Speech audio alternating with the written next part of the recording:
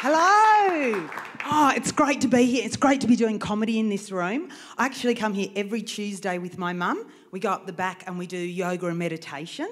They do yoga and meditation in this room, they do. Does anyone here do yoga and meditation? Apparently it's really good for you. I hate it, right? I spend all my time doing my yoga and meditation, sitting down with my shoes off, just looking at my teacher going, I really wish she'd just fuck off.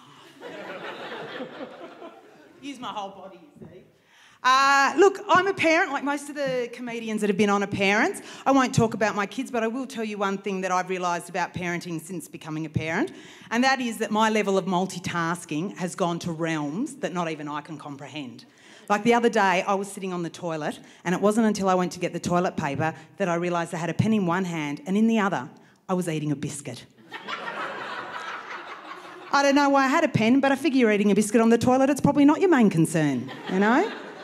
And, you know, before I had kids, I spent all this time, you know, lying in bed going, oh, I want to save the world. What can I do to make the world a better place? And now I lay awake all night in bed going, why the fuck won't my kids watch that movie Frozen, you know? They're the only kids in Australia that actively hate that film. But look, I've just moved back to Canberra from Melbourne. I was in Melbourne for a while. And people always say to me, why did you move back to Canberra, you know?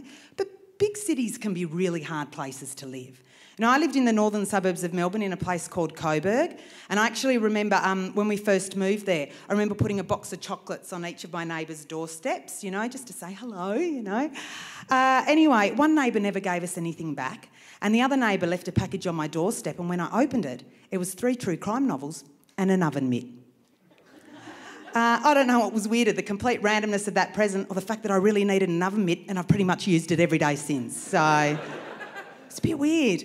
But my parents are in Canberra, they're Italian. My dad was a gardener at Government House for a number of years. He saw 4 Governor-Generals come and go.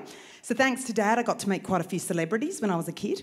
And one of the most important celebrities for my Italian parents for me to meet was the Pope. Not the Pope we've got now, or the Pope before that, but the Pope before that. I don't know if you remember Pope John Paul II, or for you young kids out there, PJP2, you know? Oh, PJP2. It's hard to explain him to people. Some people can't remember him, and I find myself going, you know the one. He was the Weekend at Bernie's one, you know. For ages, those cardinals were wheeling him out, and everyone was like, somebody's got to tell them he's dead. Yeah, that one. Anyway, I remember I was with all the other, all the staff's families up there on the steps of Government House there. It was very fancy.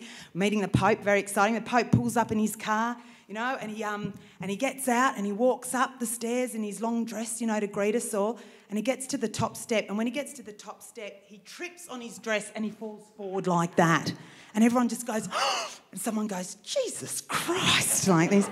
Anyway, before he could hit the decks, these cardinals have swooped in and picked him up. And he's just looked at us and we've just looked at him and he's just gone, bless you. And I thought, wow, only the Pope could make an accident into an accidental blessing, you know? I don't know about you, but I reckon that's pretty quick-witted for a dead man. So, anyway, that's all from me. Thank you very much.